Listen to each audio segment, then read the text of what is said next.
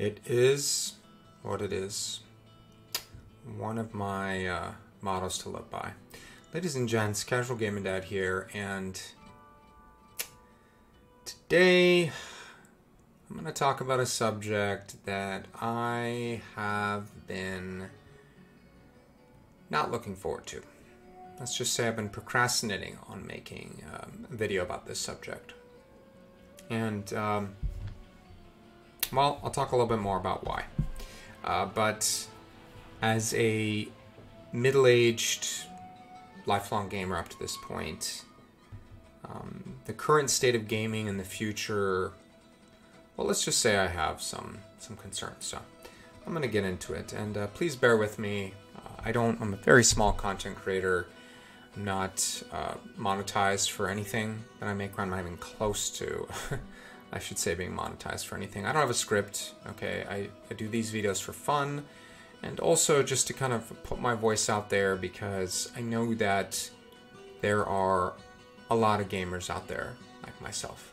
Casual gamers, a little bit older, on the older side, who've been playing for a long time and will understand my perspective and where I'm coming from. So, all right, so where to begin? Well, I think it's best to kind of just start by, again, I made a video talking about like how gaming changed my life. So I told them more about my background in gaming and where I've come from. But I think for someone who's around my age or older, who gamed for a very long time, the landscape has changed quite a bit. I think the most obvious thing is that gaming is and has become the most popular form of entertainment in this type of industry. And just for comparison's sake, let's use another very popular form of entertainment that has been around longer than gaming has, and that continues to exist into this present day. That's television, right? Television, and for simplicity's sake, we're going to lump television, streaming, and movies all together, right? It's the similar form of entertainment where you sit down and you watch, right? You just kind of listen, you watch visually, you soak it in. And gaming is extremely popular now. It's become a very, very, very lucrative industry. And I'm genuinely happy about that. And for a number of reasons. And I think that the most obvious to me is more and more people get to experience video games and what they have to offer. And I think they really have a lot to offer. And I'm not just saying that. I know from experience, from the many, many games that I've played, the tens of thousands of hours in video games that I've put into over the course of my life. And, being popular, being accessible is something that I'm really happy about, On the other side, there's another perspective, right? Because naturally there are going to be consequences to something being popular, right? And when people in the business world and those with very deep pockets, the rich, the powerful, they start to really notice that, hey, there's something here, there's something going on. This could be a lucrative opportunity, and it certainly has been. It certainly has been. And because of that, and other reasons, but that being a very, very large part of it, the landscape has changed. It has changed. And in some ways for the better, and other ways, arguably not so. I think the most obvious of which being microtransactions, cash shops, battle passes. It seems like most games have these types of components to them. And, coming from a time where for many years, for decades of my life, a game was released, you paid the price for the game, you paid that one-time full price, and you got the full experience of the game. Meaning, nowadays, instead of DLC, you would get all of that included in the release. And nowadays, there's this different model, right? Whereas this one-time payments used to be a very common business model, nowadays we see it in other industries as well, like streaming especially, right? But others as well. We see this subscription-based model. And it's very lucrative. It's very popular. And I can see why it is. It makes a lot of sense, you know? The other day, for example, and I'll just share this with y'all, I was checking something on my family's Netflix account, and I saw that I had been a member since 2011. And Netflix is the only streaming service that I've had, and I'm about 99% sure about this, that I have never canceled. Okay, others I have had, I've canceled. I have others currently right now, but it is the longest staying one for myself and my family.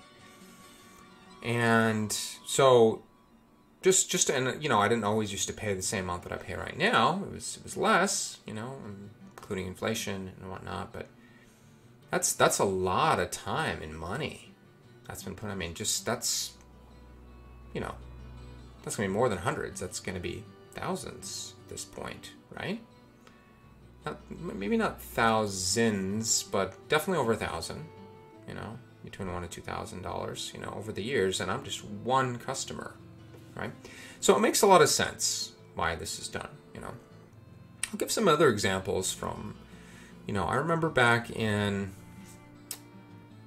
2007 to 2009, I picked up my first MMO, and that was Lord of the Rings Online.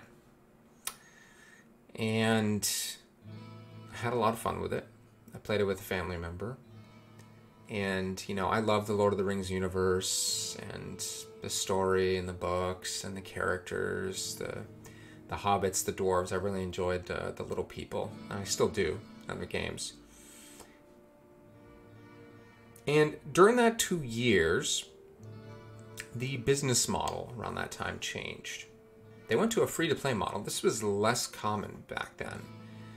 They switched to a free-to-play model. They still had subscriptions and you would get benefits. I mean, let's be real here. I still did the subscription because even though it was free to play, it was more like it was free to try. You could play up to a certain point, you know, unlike other games, you know, like for example, in today's day and age, the only game I can think of that really doesn't put a lot of restrictions on the content you can play is Final Fantasy XIV. That's the only MMO I've played personally. I'm sure there are probably others, but so this wasn't like that. You got full access to the game if you were that, and in addition to that, they opened up a cash shop where they had Latro points, and if you were a VIP, if you were a subscriber, you also got some points every month, and you could use said points to purchase a number of different things in the game, including some, you know, very minor but still pay-to-win type mechanics. And at the time, you know, I was in graduate school and I couldn't play as much as I'd like. And there was a lot of really grindy mechanics in the game. For those of you who've played the game before, you'll know what I'm talking about. But I'll just say Virtues, for example. Man, what a grindy concept. So, long story short, you could buy and upgrade these, you know, talents, stats, right? Only to a point, but you could. It wasn't game-breaking, min-maxers would probably call. I mean, by today's standards, I've seen much, much, much, much worse in terms of pay-to-win. But that was my first exposure to it. And at first, I was admittedly somewhat receptive to the idea because of time. So for me, it was like, what was more valuable to me? You know, the money piece or the time piece, right? So for someone, you know, more of a casual, doesn't have as much time, time was more valuable. So I was willing to pay. And I'll say that I probably spent a few $100s, maybe around $300-ish or so, in addition to, that doesn't include the subscriptions that I've been paying over that time that I was playing it. So that was spent on the cash shop. That's a lot, right? I mean, that's quite a bit, you know. And also, every time an expansion came out, that was another $40 or $50, right? So that was my first exposure to that. And, you know, started to play other games, and I started to see it more frequently, and, you know, here we are today, and, you know, in today's day and age, there's, you know, DLC with every game that comes out. There's, you know, lots of cosmetics and whatnot, and, you know, there were other games I played that had cosmetic shops as well, and again, my first exposure, I wasn't opposed to it. I don't recall being upset or bothered. A lot of the cosmetics were really, really cool. They were very inviting. Some of them changed, you know, the voice of the characters you played, not just the look, and then other things, you know. And some of the... I played a game called Heroes of Newerth. It was a MOBA, right, at the time, and you could purchase a lot of those things. My friends and I did that, you know, and, you know, we didn't really mind. You know, it wasn't that big a deal. Again, at the time. Right? But fast forward to today, and it seems like every game has something, right? And while I understand that companies want to make money, I mean, of course they want to make money. How else are they going to be able to pay, you know, to be able to make the games that we love, to keep them going, right, to do updates? It makes a lot of sense, right, when you look at it from that perspective, right? But there are times it really doesn't make sense. And it's a little bit case by case. I can't say across the board that there are times where it doesn't, you know. Path of Exile comes to mind, right? It's a free game, right? You can play the entirety of the game for free. You get updates every few months for free. I played the game, I think 70 or 80 hours. Didn't spend a penny. Didn't have to. Was I annoyed that I looked like trash in the game? I couldn't transmog even the items that I found. And if I wanted to look good, I had to pay. Yeah, didn't really like that very much, you know. I chose not to... The game just ended up not being my style. I didn't really care for it that much, so I didn't support them. Maybe if I'd kept playing, it would make sense, then I'd say sure, you know. But in all honesty, I think that I should have been able to transmog with stuff, and that really bothered me. Unless they've changed it. I haven't played in a couple of years, or I don't know, 2 or 3 years, but unless they've changed it, maybe they did, I don't know. But there are a lot of times it doesn't, you know. One that comes to mind recently is a game that I was looking at potentially picking up, and I'm still keeping an eye on. It's called Last Epoch. It's another ARPG. I've heard some good things about it recently. I've kept my eye on it now for a couple years.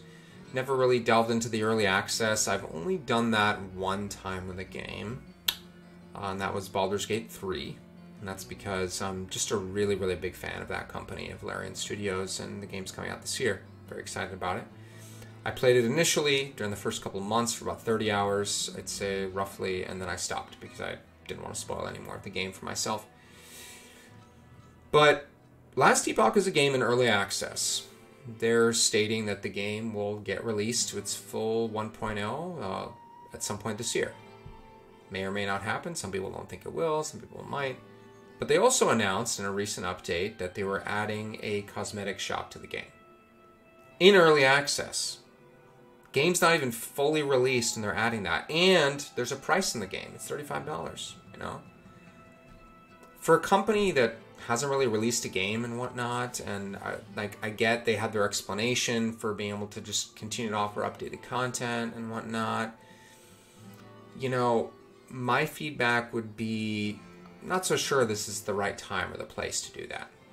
You're already charging for the game itself. Does this mean that I pay for it once and I'm never going to have to pay for content updates again? Is that what it means? And also, it's a bit bothersome, you know, for someone like me who's just been playing games for so many years, and we're just getting real tired of this model, right? So this is the path that every game is going to take. What's next? A battle pass?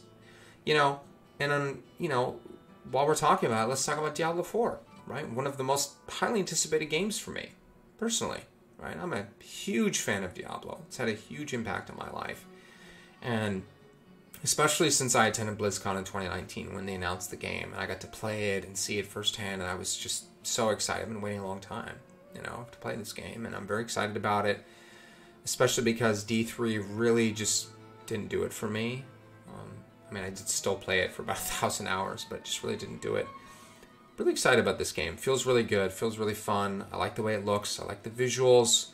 I like what I'm seeing with the itemization. I like the build diversity. I like the depth. I like the combat. You know, there's not a lot of negative things I can say. Even some of the things that people aren't happy about, the lack of an overlay map, I'm actually okay with that, because in the previous Diablo games, I felt like I always needed to have that on.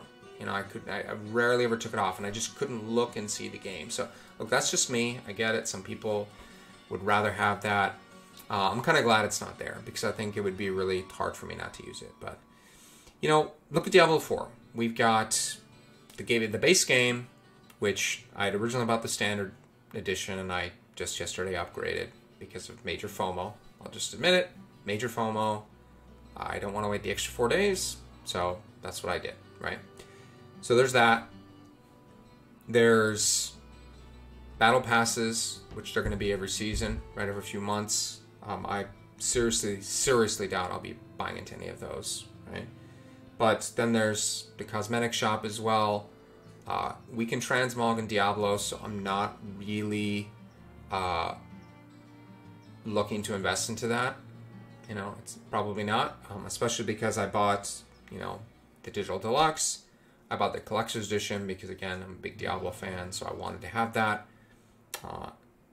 I've already spent a couple $100 in the game, and I think that is enough for now. If they release new content updates with expansions, with new classes, then I will, if I'm still playing the game, I'm interested, and I probably will pick those up, and I think that's my way of contributing, okay?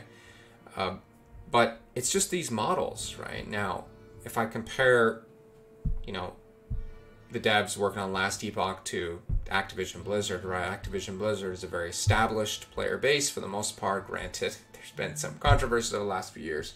It's still irrelevant. At the end of the day, they're a huge studio that's advertising this game very heavily. They have people playing a lot of their other games still. A lot of them are probably going to come on over and try D4, right? It kind of makes a little bit more sense for them to have this, for them to add it into the game, especially because they have these models in other games. It's not a complete shock or a surprise.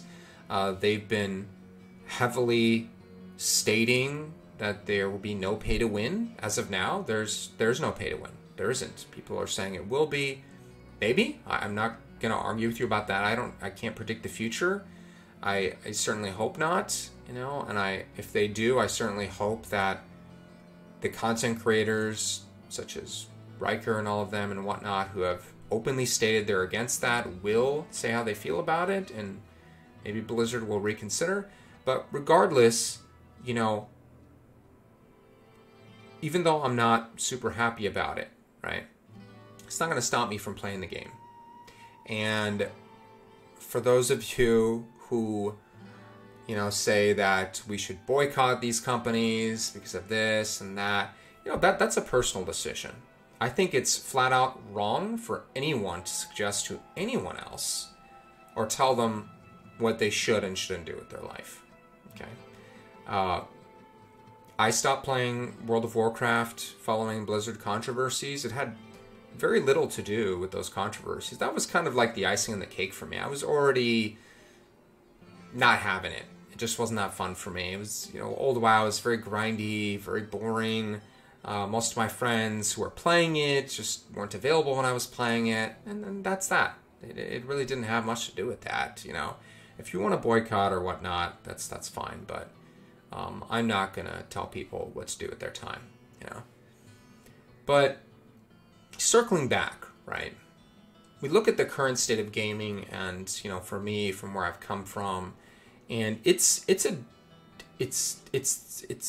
like looking at the red pill and the blue pill from the Matrix, right? It's that pill that you really don't want to swallow.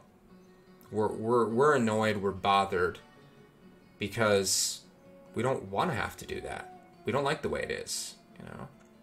But this is reality, and I started this video off by saying it is what it is, right? Is there really much we can do? People say, oh, if we stop buying their games, that's... Sure. In an idealistic, theoretical space, that may work. But let's be real here. Gaming is too popular now.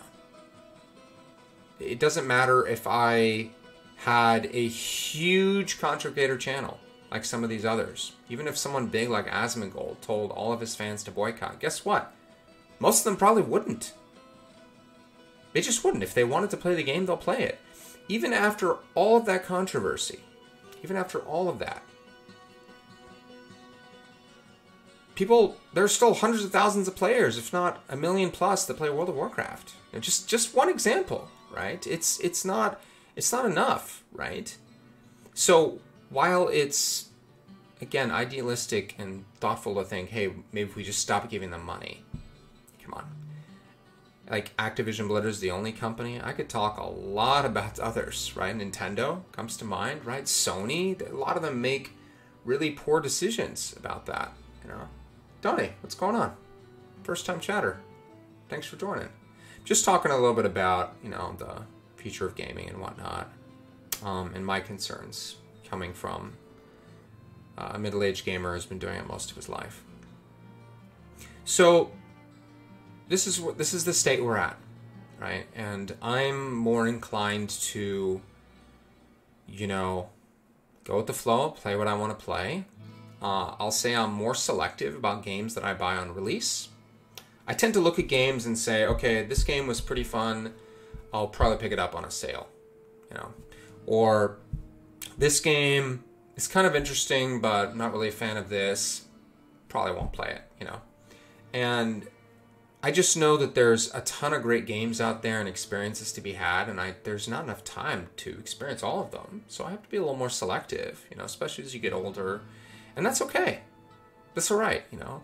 Like, my son is he's a very eager gamer, and he has a lot of fun playing.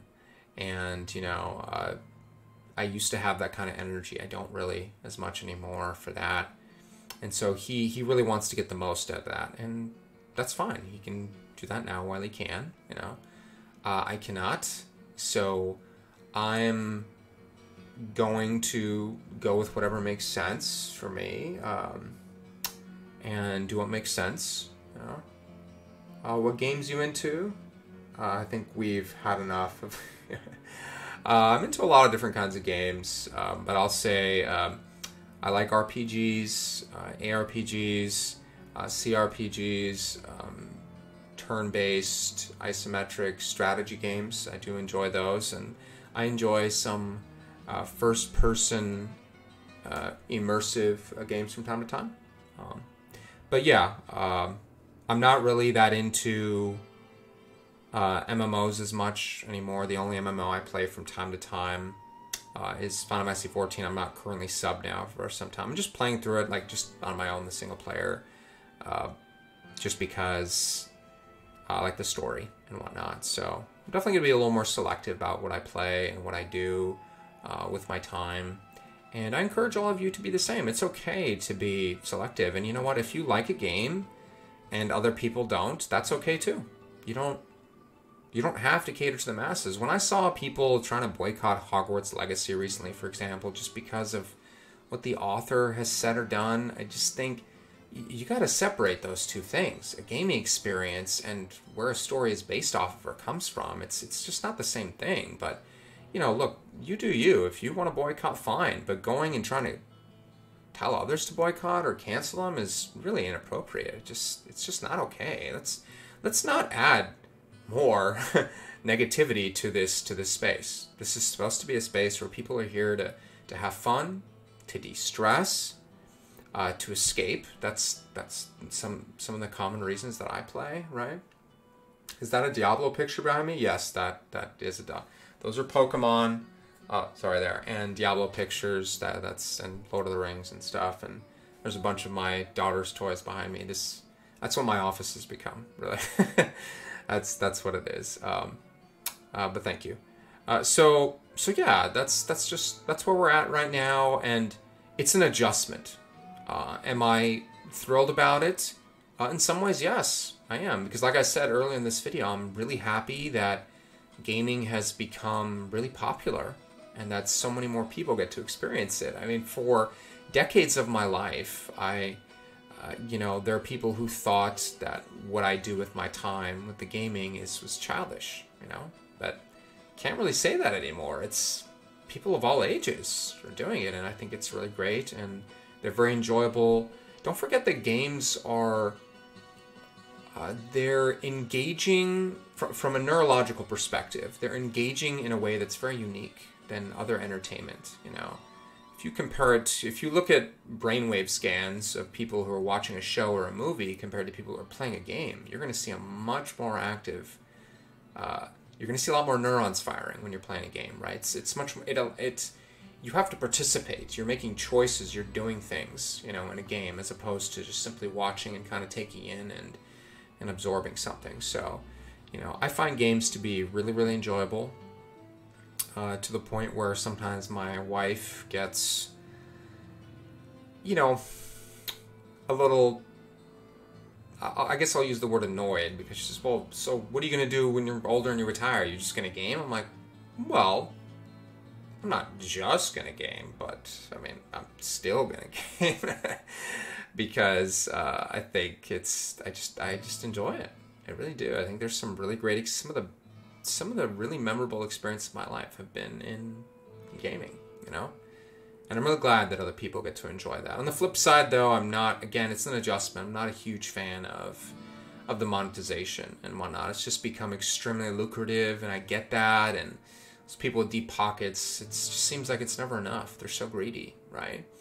But, you know, you can make individual choices about that. You know, you don't have to buy into all those things, you know, and that's okay. That's fine. And if you do, then that's fine too, because it's your time, it's your money. I'm not going to judge you. You do whatever you wish with that, you know? And all I can do is commit to doing the same. Right? So, do unto others as you would have them do unto you, and that's what I intend to do. So, anyways, you know, I think I'm going to end here. This video's gone on a bit. But if you're still here, if you've still watched this, thank you for your time. I know time's valuable. I know my time's valuable. Thanks for listening to this middle-aged gamer rant about about gaming. And, you know, I'll see you next time. You know, and maybe I'll see you in hell soon, because it's coming back. All right? Take care for now. Bye-bye.